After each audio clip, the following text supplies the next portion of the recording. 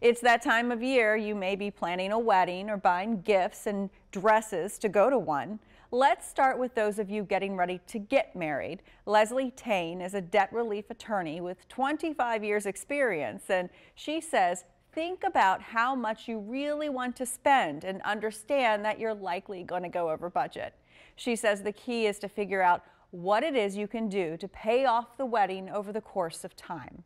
Perhaps extending your engagement longer so that you can pay off your vendors and or put your money into a savings account. Now's a great time to put money away because savings accounts carry high interest rates, and it's a great opportunity to help your money grow during the season while you're waiting to be married. Tane says you can also look to negotiate with vendors and be flexible on wedding dates. She says sometimes you can pick special days that are off days to get married and save some money. And when it comes to being a guest, Tane says there are a lot of expenses, not just the attire and the gift, but if you have to travel and the time potentially away from work.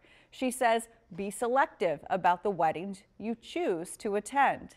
You can swap with friends different dresses and outfits from weddings that they've attended. This way you don't have to break the bank and buy new clothes every single time you go. There's also ways to rent clothes, and that's a great way to save money, and this way you don't buy something that's kind of a one and done that other people may have seen. And if you're really in a financial crunch, Tane says speak to the wedding host and explain to them you want to go to their wedding and you'd like to provide them a gift that doesn't break the bank. She says it's okay to find creative ways to show your congratulations toward the bride and groom, and it's also okay to say no and turn down a wedding invitation. With this Watch in Your Wallet, I'm Rachel DePompa.